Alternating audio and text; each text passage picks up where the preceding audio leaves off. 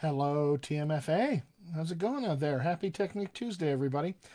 Dialect coach Chris Lang here coming at you.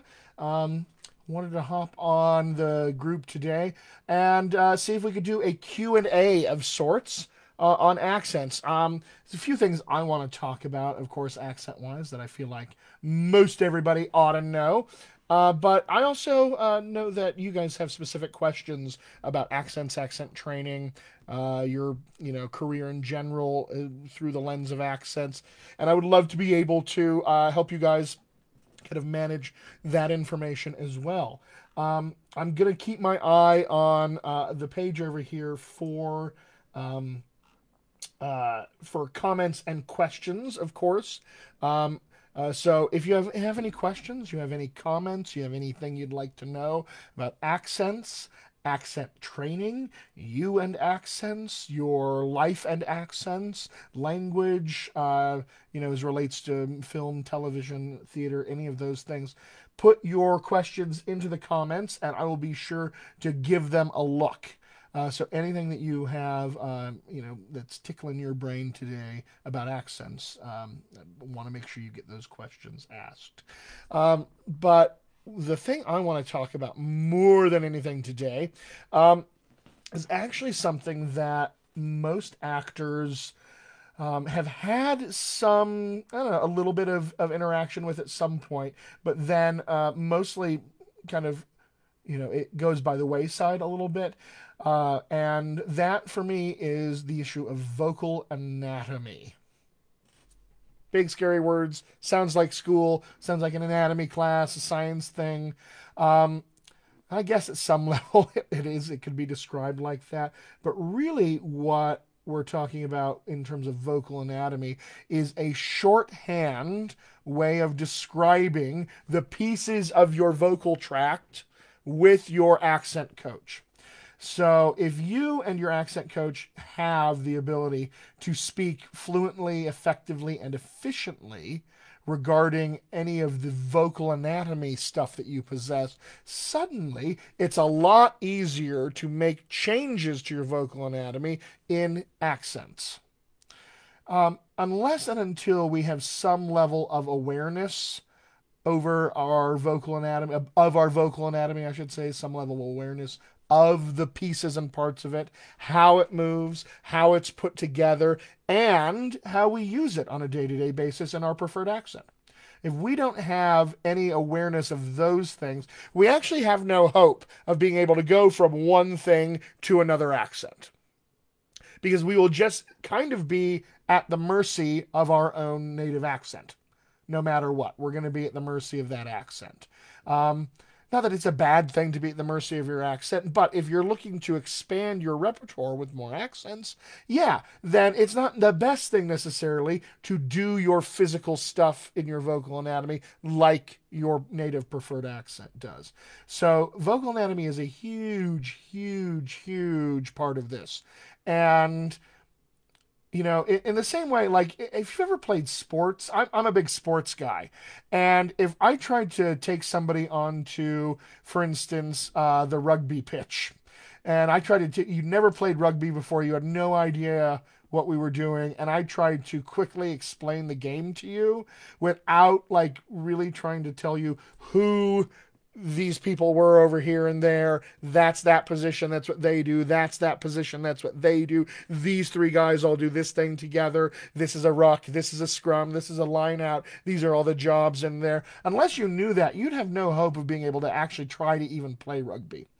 Same thing with accents. Unless you know like who the team players are, how they line up, and how they play together, you're really going to be kind of at a loss for being able to describe your accent, describe how you would like to change your accent to a new accent for whatever role it was or your career. You'd be at a loss on how to actually describe those things. And so vocal anatomy is a big portion of accent training. It's how we make sure all these things get get kind of put into play and in an efficient way. Ultimately, it is really important for you to have the ability to have a shorthand with your coach because there's going to be times where you don't have a lot of time to prepare, and you'll want to know a faster, easier, bigger, better, faster, stronger way to get your work done on a deadline if you have to do that. So let's dive into some vocal anatomy. The first thing I'll say is this. All right, when it comes to accents, we can become fixated on what we sound like. All right, easy to understand why. It's an accent. It sounds immediately different to us. Sounds different.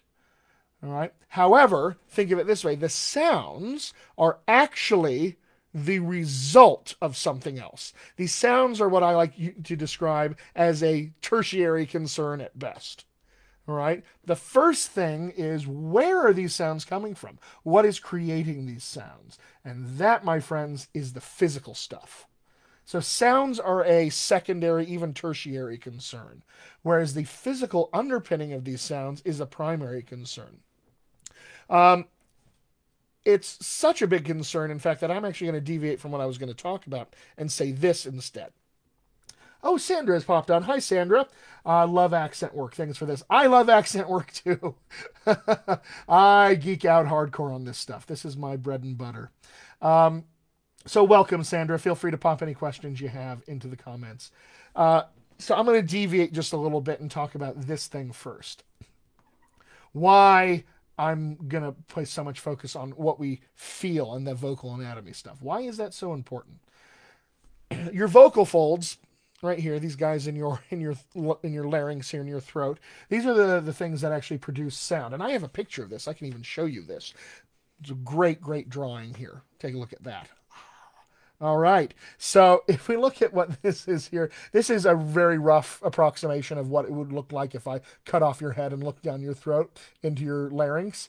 You'd see a piece of cartilage right here. This is the thyroid cartilage. You'd see a couple of arms kind of go up along the sides here with some knobs at the top. Then you'd see these two things that look like rubber bands, okay? So these two rubber band looking things, those are your vocal folds. Those are the vocal folds themselves. They're actually ligaments, and they're sort of in this apparatus. These are the two arms, the knobs. They're attached here and here, and they tighten and they loosen all the time. And think of it a little bit like a balloon that you've blown up, and you take that balloon and you pull the mouth wide, it goes ee, ee, ee, ee, ee, ee. Your vocal folds work on that same principle. They actually produce sound waves. This is cool, guys.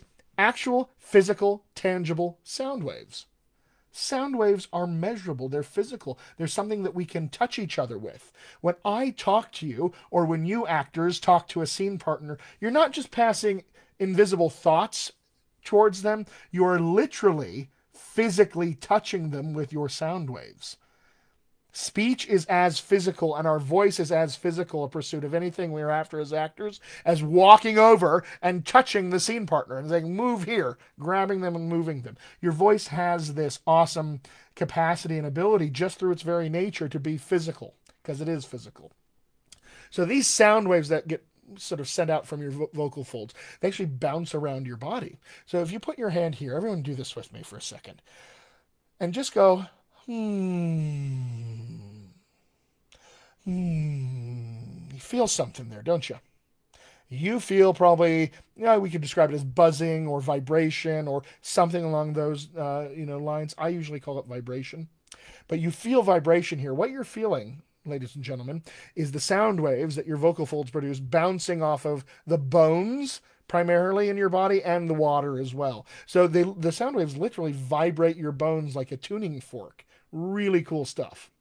So let's imagine this. If I took your vocal folds out of your body and blew air through them, they'd make a tiny bit of noise, a little bit of noise, but not a lot. It's like if I had a cello here and I took the bow and the strings, and I took the strings off the cello and I rubbed the bow over those strings, they'd make a tiny bit of noise, just a little bit. But if I put those strings back on the cello, now there's big noise, big sound on that cello. Why is this? Because now we have the body of the cello. The body of the cello. And that's that space that those sound waves get to go and they get to bounce around the inside of it. They resonate, they amplify themselves, they grow and change. Your body works exactly like that for the sound waves your vocal folds produce. So your vocal folds produce sound waves that then bounce around the inside of your body. So this is important because I'm going to go ahead and guess that you've had something like the following experience that I'll describe here. Have you ever recorded your voice like a voicemail message, or you've recorded, maybe even a self-tape, and you've played it back and you've listened to it and you go, ugh, that's my voice? That's what I sound like? Yeah. Yeah, have you ever done that? A lot of people have that experience. Why is it that we don't recognize the voice that we hear as our voice when we hear our voice every day? What's going on there? Why don't I recognize this? Why don't I... Why? What's happening? Well, here's the deal, you guys. You don't actually know what your voice sounds like. You know what your voice sounds like inside your head. The sound waves that your vocal folds produce, they're bouncing around the inside of your head where your ears are. We hear your voice after it has left your body and sort of traveled through time and space, those sound waves, bounced off of the surfaces, entered our ears. So what this means, you guys, is that you don't actually know what your voice sounds like. And because the voice inside your head is so variable on a minute-to-minute basis, like it'll sound different to you if you just got up versus at the end of your day, if you're hungry versus if you've just eaten, if you're well hydrated versus dehydrated, if you have allergies, if you're sick, if you're in an echoey room, a soundproof room, outside, in the car, in the bathroom. Every single second of every single day, the experience of what you hear inside your head is different. So because it's so varied and variable, we can't trust it. We cannot trust what our voice sounds like to us, especially because the voice that everybody else hears is so different. Like we don't even recognize that voice when it's played back to us most of the time. So if we can't trust what our voice sounds like to us, what can we trust? What our voice feels like to us. That, my friends, we can trust. Every single minute of every single day, you can trust what your voice feels like because it's tangible. When we did this, you felt that vibration. That is a sensation that is literally feelable, tangibly. All right, it's not made up because you're measuring something that is happening in the real world. You're being able to measure through touch the vibrations that you feel here. And that's really important for us. It's because it's knowable. Suddenly now all this voice and accent stuff that's a little bit of a mystery sometimes is now knowable. I can know it. Number 2, I can recreate it. This is the important part. I can recreate this stuff. If I know what that sensation is, I can actually go back to my physical experience and recreate that sensation. That's huge. So it's knowable. It's recreatable, and it is therefore reliable. Always, always reliable. So when I get fixated in my training with my actors and my students and clients on the physical side of stuff, this is why. Is because in the moment as an actor, you don't actually know what your voice sounds like, but you do know what it feels like. That everything for you. That is the key to your success. Changing your paradigm as an actor who wants to become an accent actor into this idea of what does it feel like when I speak? So vocal anatomy wise, what does it feel like? What does my jaw feel like? What do my lips feel like? My tongue, my teeth, my soft palate, my uvula, my larynx, my pharynx. What do all these things actually feel like? And once you have an idea of where they are, all these pieces of your body, how they move and can move, and what we can do with them, then we start to build sort of a catalog or a library of physical sensation that we're used to or not used to. And that is how we build the accents. We build the accents out of that physical experience. You can't, rely on sound, like I said, right? And if you can't rely on sound, that also means you can't rely on what you think you sound like to yourself doing the accent. So you have to rely on what it feels like to do the accent. The sounds are the result of these physical things that we're doing. So we have to chase the sensations to ensure that we are chasing the right kinds of sounds, ultimately, that these sensations will create. And you can do that as an actor. You can't listen to yourself as an actor, right? You can't watch yourself act, can you? Anybody try that? What happens when you try to watch yourself act? Well, now all of a sudden you're not acting. You're not in the moment. You're standing there judging your performance. Good friend of mine is fond of saying, you can't be both in front of and behind the camera at the same time. And that's true. So every actor, like, there's no way to do that. You have to be in the moment. So as an accent actor, you also need to have the ability to be in the moment with your accent. So that means you can't listen to yourself. Or at least you can't listen to yourself exclusively.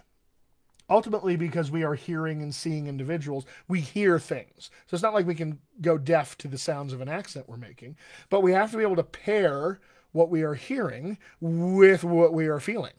So we have to hear/feel all the time when we're in accent. And primarily feeling. I'd say it's 95% feeling, 5% hearing experience.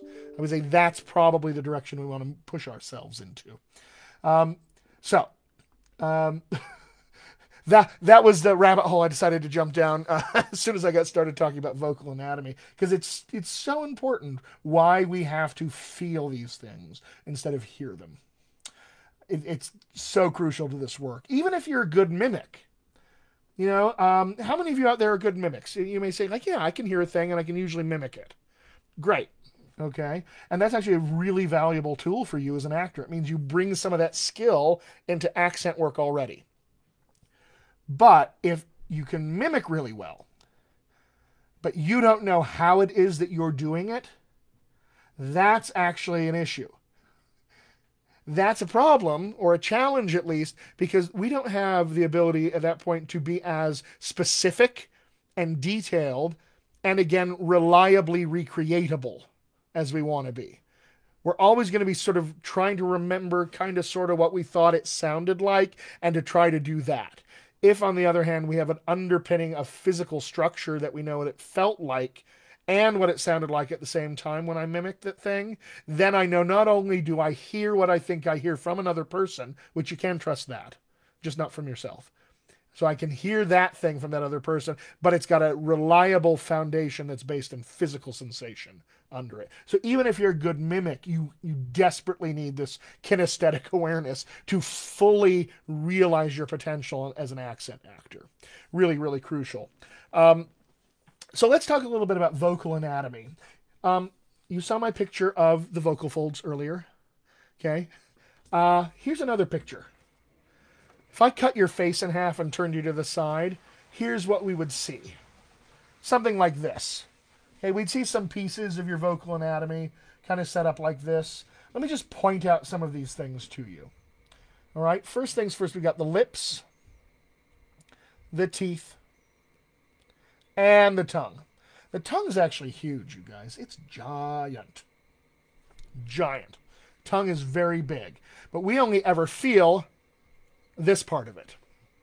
It's got a whole bunch of stuff under here. In fact, if you put your fingers right here and stick your tongue out at me a couple times, you will actually feel the tongue root.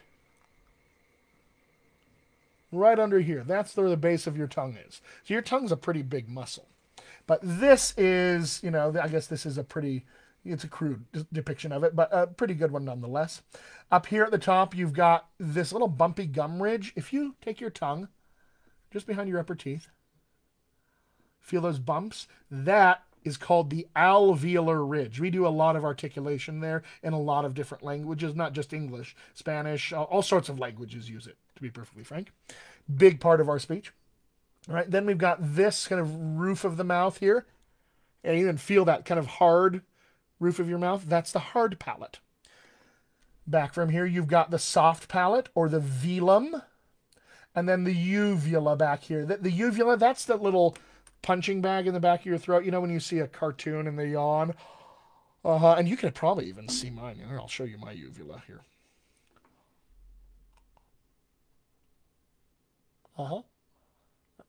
See that little dangly guy back there? That is my uvula. So,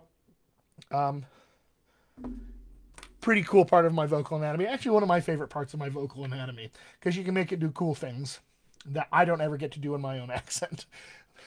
Like I can make it trill, those kinds of things. I just like the uvula quite a bit.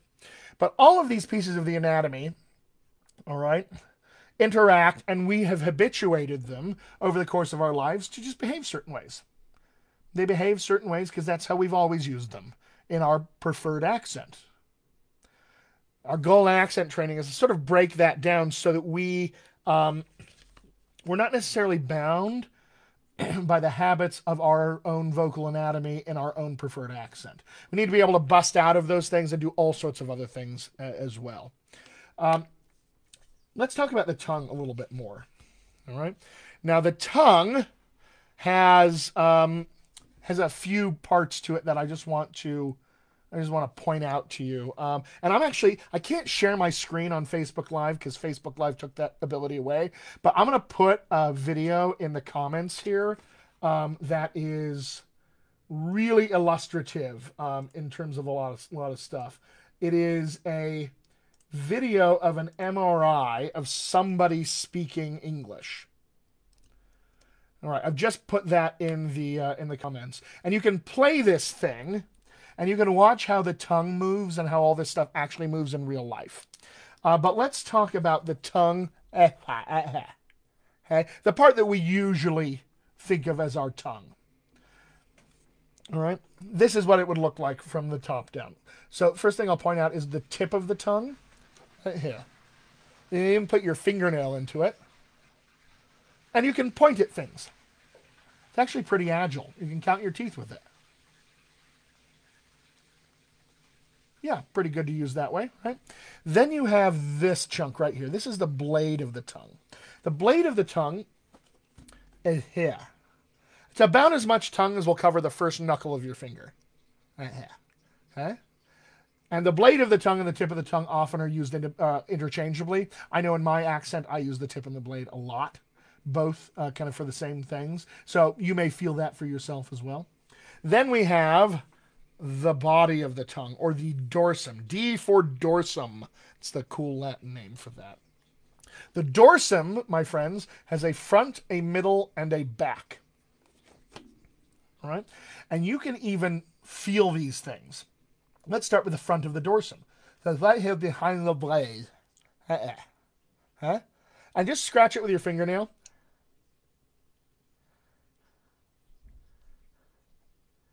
And now put it back inside your mouth. Feel where it lives. Cool. Yeah. Yeah, feel sort of where it lives in your mouth. What's it next to? What's it touching when you close your mouth? Kind of the alveolar ridge, hard palate area. So let's find the middle of the dorsum. Ha. And if you're like me, you have a champion gag reflex every time you touch your tongue. It's awesome. So that's the middle of the dorsum, right? Yeah. Now let that go inside your mouth. How many of you feel like that is the back of your tongue? A lot of people usually do, but it's actually the middle of the dorsum. Kind of swooping up there in the rear end of the hard palate when you close your mouth. Finally, back of the dorsum. All the way back there. And then you feel how far back that goes when you close your mouth. Back of the dorsum. Pretty cool. Okay. So now we have these pieces of our tongue. How do they move? I'm going to give you sort of 3-4 main ways that this anatomy moves. I want you to try this out. All right. The first way this tongue can move is sort of sideways. So just as an experiment, can you, friends in TMFA, make your tongue into the shape of a pancake? Really wide. Stretch it wider than your teeth even. So it can spread. Totally. Actively spread. So, release that. Let's see, how about this? Can you, just as an experiment, make your tongue into the shape of a hot dog?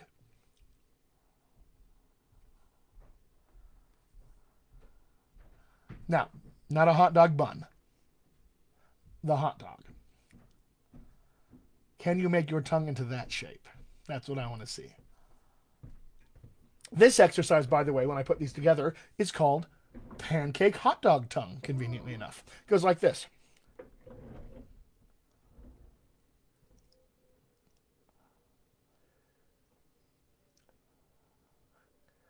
You can try that. All right. For some of you, it may be hard. If your tongue in your preferred accent naturally does hot dog, you may find it easier to do hot dog. If your preferred accent has more pancake tongue in it, that may be easier for you than the other one. But play around with it. So those are the first two ways. The other ways are tongue moves that either arches or it cups. Okay. Let's find arching. Okay. Whistle, if you can, with me, from as low a pitch as you have to as high a pitch as you have. Feel this, and just see if you can sense what your tongue is doing as we whistle. Here, let's start low.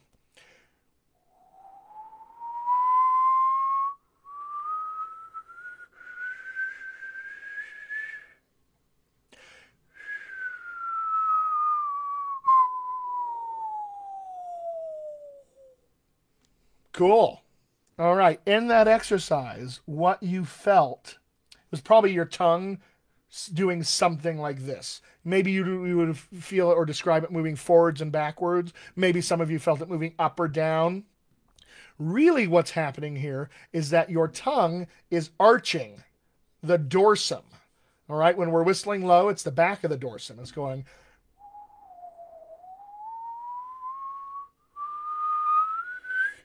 So as we get high, we actually move that arch all the way to the front of the dorsum of the tongue. So your tongue has this ability. In fact, if you said the word ew really slowly, like ew, if you said that really slowly, you actually will be able to feel the same thing. It goes from the front to the back of the dorsum, goes ew.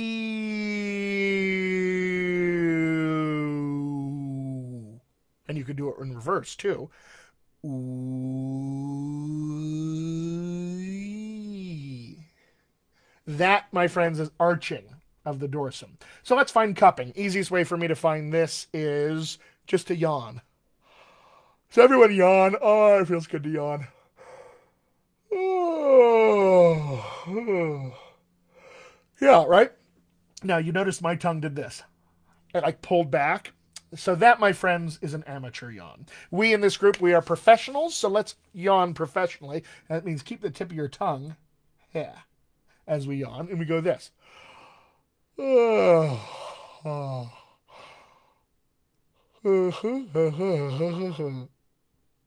And that is cupping the tongue. Your tongue does both of these things, arching and cupping, as you speak all the time. And it's not just wholly arched or wholly cupped. It's these different parts of the dorsum, the front, middle, or back of the dorsum, that arch and cup kind of in concert with one another. So, in fact, let's do this. Let's speak a short piece of text together. I just want to see if you can feel these parts of your tongue moving in these ways. Okay, I have a whole stack of these. I'm just trying to find what piece of text ought I to make these people on TMFA talk. So this is a piece of text that's usually associated with R words. If we ever have to change the way we make our R sounds, we'll do this. But I just want you to see if you can feel your own vocal anatomy moving in this way. All right, so here's what we'll have. Just repeat after me. Round and round the great arena race the Roman charioteers, reckless of life, heedless of risk, striving to gain that rich and rare reward that men call fame. Okay, let's do this again really, really slowly. Just see if you can feel your tongue arching and cupping and pancaking and hot dogging. Round and round the great arena raced the Roman charioteers. Now, let's go even slower than that and resist any urge to sound like this guy. Okay? Just do this in your own native preferred accent. Don't worry about how this guy here sounds. Okay? Just do this how you would sound in your own preferred accent.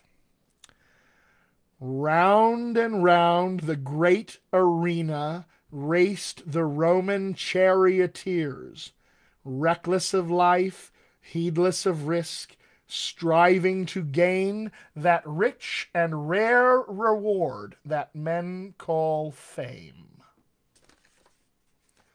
What did you feel, guys? Pop it in the comments. Can you feel that arching and cupping? Even the pancake and hot dog stuff that's going on in your tongue? It's really cool if you have the ability to feel that.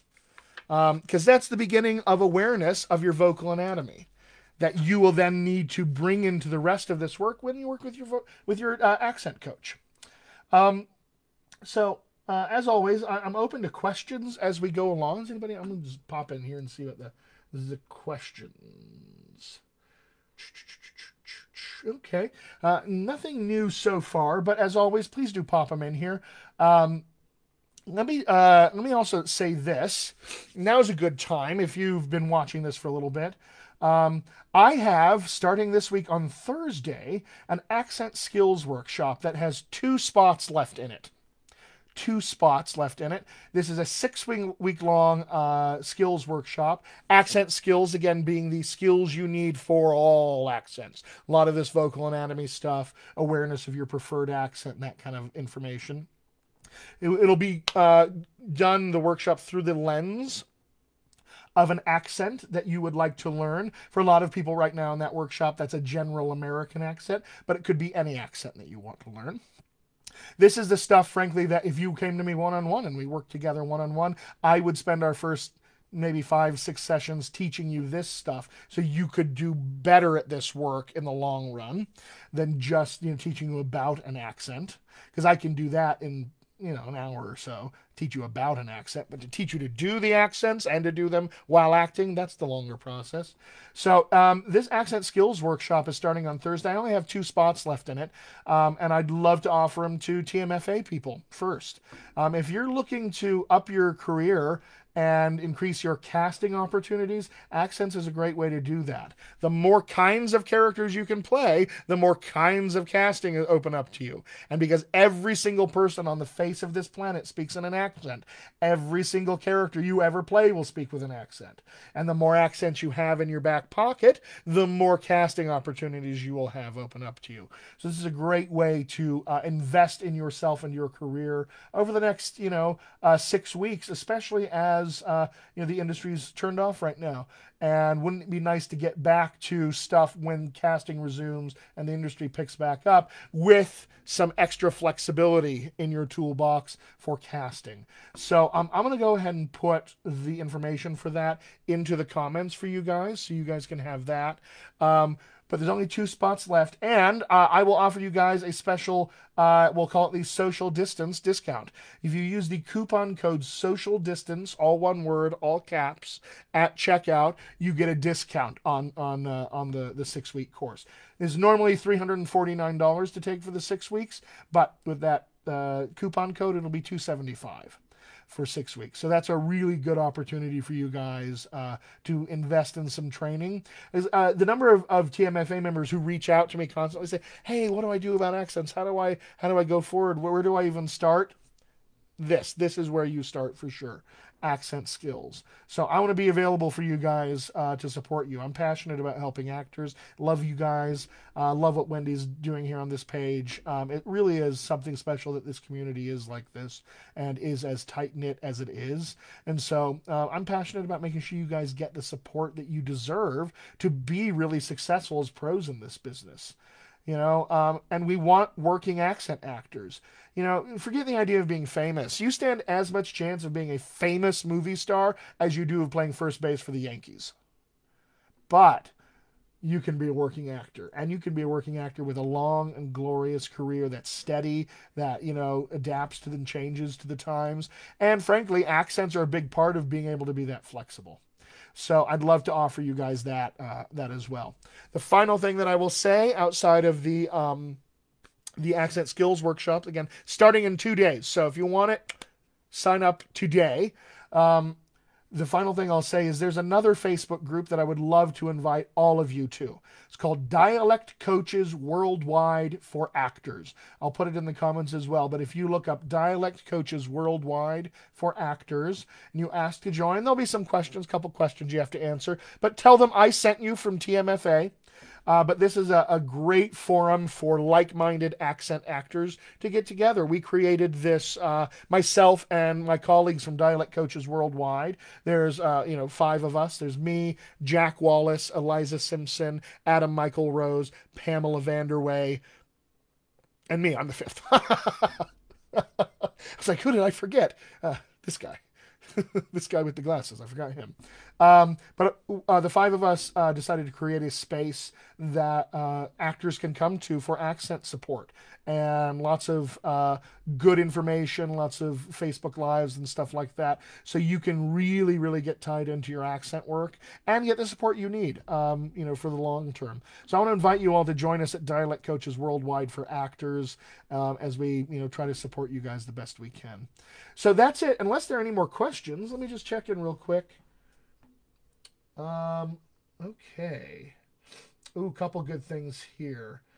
And yeah, so there's a couple people joining us who are members of a couple of accent skills workshops. Yauhan has mentioned this muscle, the levator labii superiorsis. These muscles right here that run alongside your nose and down into your lip corners, they're the ones that lift this upper lip up, like this. Okay. Yeah, these are called the levator labii superiorsis. Also, I describe all these muscle names as like Harry Potter spells because it's just easy to remember them. So we have levator labii superiorsis.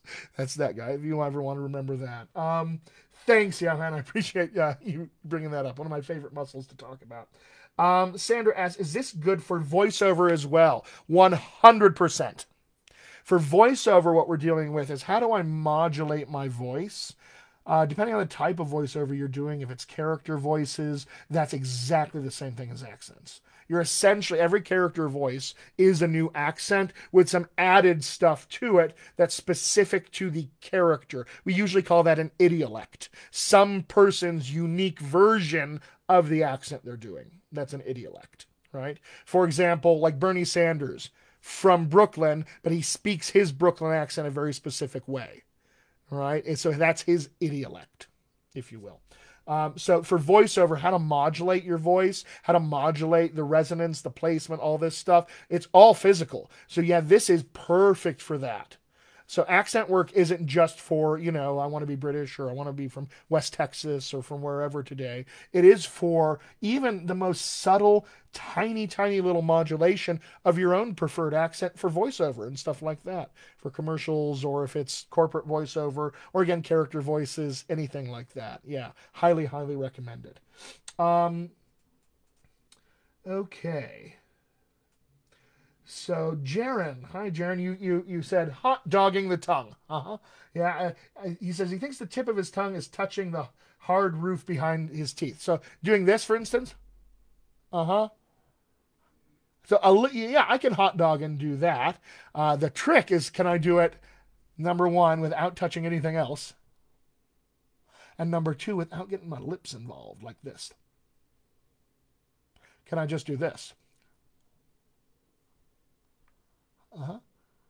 That's the trick right there. That's the hard part of the exercise. Brad Lyon asked, how do you get rich R's? That's a good question. First of all, I would say, what's a rich R?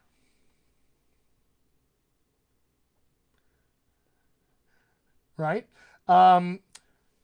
Depending on what accent you're coming from, and what accent you're trying to go to and how you want to modulate that stuff, your perspective on what, for instance, a rich R might be is going to be very different than, for instance, mine.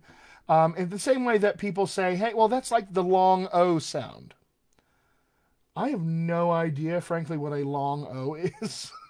And I don't think anybody else does either. But we have to, come up with a shorthand for ourselves that accommodates the fact that spelling happened. And we have this spelling, and especially in English, what we use in spelling has no bearing at all on what we use for pronunciation. Spelling and pronunciation are very different. Two very, very different things. And in pronunciation and in speech, things that are vowels, for instance, in spelling are consonants. Like in America, our R is actually a vowel linguistically because it's a shape. It's not an obstruction that we're making. We go just a shape. Right. So in terms of rich R's, Brad, I wish I had a better answer for that than what the heck is a rich R? But it'd be interesting to know from your perspective what that is, what you perceiving as richness in an R. Is it a sort of hardness of the R? Is it is the sound something that is unique and interesting? I'd be really curious to know, Brad, what that is. What's a rich R? Because there are all sorts of things physically we can do to modulate how we make R's. I can go ra, ra, ara, ra, ra, ra, la. And I just did 7 different physical things to do 7 different kind of R sounds. So all sorts of different ways we can do R. And yeah, I'd be interested to know what that is, Brad. That's good. Let's see if there's any other questions. Ooh, Darcel Key, could you give us an example of your favorite dialect? Gosh, it's a little bit like asking me who's my favorite child. Let's see here.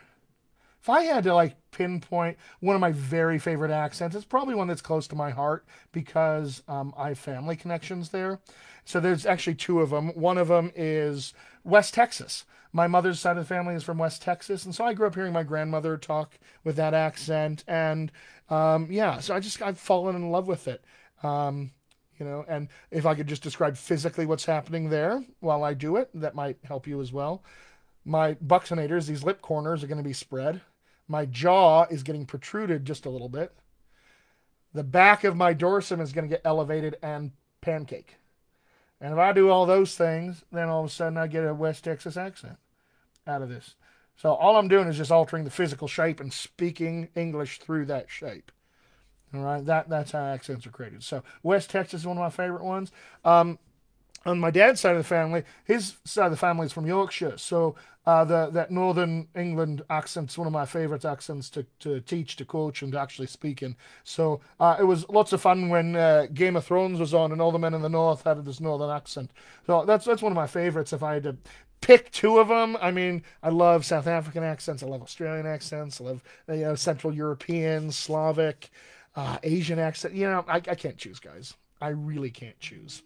Really have a hard time choosing, but thank you for making me try. I really appreciate that.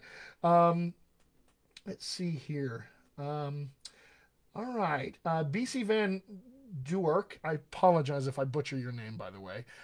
Can you give us a few examples of vocal exercises? So yeah, just to remind you, that pancake hot dog thing. That whistling exercise for arching. That professional yawn for cupping. We have to, it's way more comprehensive, frankly, than this format allows, but you have to take all of this musculature here to the gym. You have to work it out so it gets strong and flexible and you can do things with it.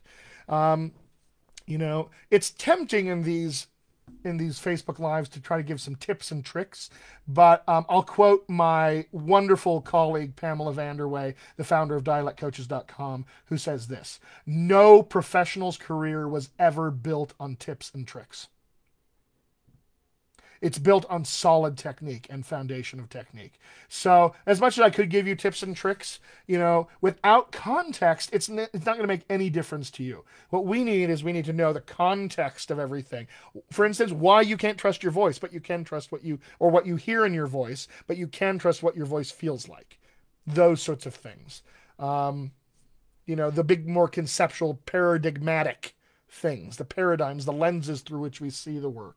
Those are really, really important for us. And this is a great venue for that. But more specific stuff, that wants to happen one-on-one or in an accent skills workshop, which you can sign up for at my website by going to dialectcoachchrislang.com under booking workshops. 2 spots left for Thursday.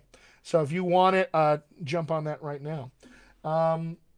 Let's see here. I'm just going to check the comments again. Again, you just heard me modulate my accent, everybody. That's exciting when that happens. Yeah, I'm not sure I see any other questions. But if you have put a question in and I don't see it, I want you to go ahead and let's see here. Oh, no, there is a new question. Yeah, I just saw this now. Let's see. Lindsay Slay, are there any good books you recommend for learning dialects, or is it more of getting a dialect coach? Lindsay, that is a wonderful question. Thank you for asking. There are books that can teach you about accents. There are books, and I teach from one of these. This is a great book called Speaking with Skill by Dudley Knight, half of the Knight Thompson Speechwork creation team. And you can learn a lot about accents and about speech, but I will say this. If you want to learn to do accents, that definitely is about finding a coach and working one-on-one with that coach at some point. Because you need to develop these skills in the same way you develop your acting technique with an acting coach. You need to develop these skills so they can asset to you as an actor. So while, yeah, you can learn about accents in places, learning to do accents is a very different thing, a whole other kettle of schmetzels. So, really, really good question, Lindsay. I'm glad you asked that because it's I get asked it a lot, frankly, that question, and it's really, really good to be able for me to be able to give you an answer. Adriana says, how frequent do you have to train to bring your voice down an octave? Interesting. If you're talking about the sort of place that you speak on a daily basis, I don't know why you would do that. Unless somebody has told you there is something wrong with your voice and that you need to change your voice, in which case I think that there's something wrong with that person who said that you needed to change something about you to accommodate them. There's nothing wrong with the way you speak or your accent or anything like that. There's no reason to try to change where your speaking voice is, especially because you come pre-built with the way this thing works. It's not like you can suddenly change your voice to have an extra octave down low. What you can do is you can work out the muscles of your vocal control, your breath support, and all of that to more efficiently use the thing you've got, and you definitely can expand your range doing that. But to add an octave down, without long-term training, and even then, it might not even be possible, but really long-term training is the way to go on that with a really good qualified voice coach or singing coach, or, I happen to be a dialect coach, but my background is in voice training. So, those sorts of things I could do, but I'd really be curious to know why. Why is that a thing that you would want to do? What's wrong with your voice? Nothing. Let's hear the voice that is just like built into you. That's the voice I want to play with. Sandra adds, will you have other classes? Absolutely. Head on over to my website, dialectcoachchrislang.com, and you can see all the classes that I will have there. Dialect Coaches Worldwide for Actors on Facebook. Me and my colleagues, we will definitely talk about our class offerings there as well. But certainly stay in touch. Shoot me an email. Let me know what you're interested in. If I have enough interest from enough people, I can create a new class too. I'm happy to do that for excited actors. Let's see. And Andriana, I apologize for the names. For as much as I specialize in speech, I suck at names. It's just the way that goes. So she says, I'm cast as a bad girl, so I'd like to bring it down slightly for more serious moments. Okay, certainly that's something that you can do. And again, I can't give you like a tip or trick that can make that happen, but we can expand your range so you can speak somewhere else in your current existing range for your acting, see what it opens up for you there. That's definitely something we can do. So, but I would also ask you to think about it this way. Is that choice that you're making with your voice to speak lower?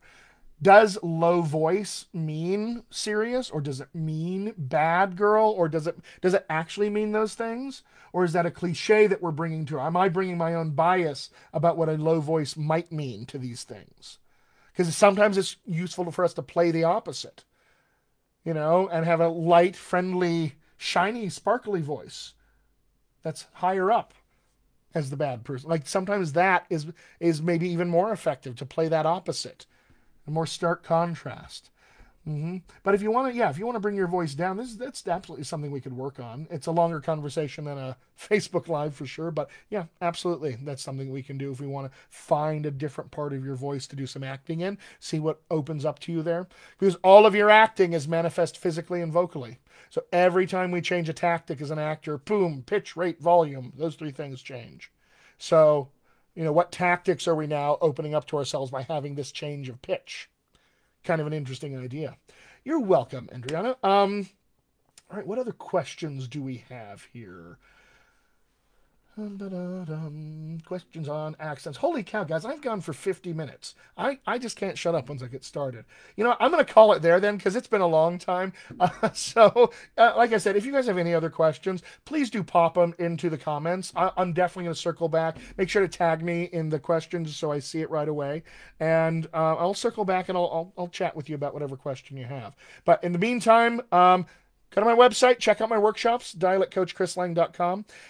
Check out Dialect Coaches Worldwide for Actors here on Facebook, and tell them I sent you when you sign up and that you came from TMFA. We want to know that. It's a pleasure, as always, to interact with you guys. Such a wonderful, vibrant, awesome community of actors. A giant shout out to Wendy again. And couldn't be more thrilled to be a part of this community. Lots of great artists, lots of very passionate teachers, all helping actors to succeed. You should never, ever, ever, under any circumstances, feel weird about reaching out to me through my website if you need any help. I am here to help. Want to make sure you guys get the support that you deserve in your careers to be as successful as possible. All right, my friends, I'm going to call it an evening. Until next Technique Tuesday, it's been a real pleasure. Stay safe, stay hydrated, stay inside, and I will see you all on the interwebs. All right, ciao, everybody.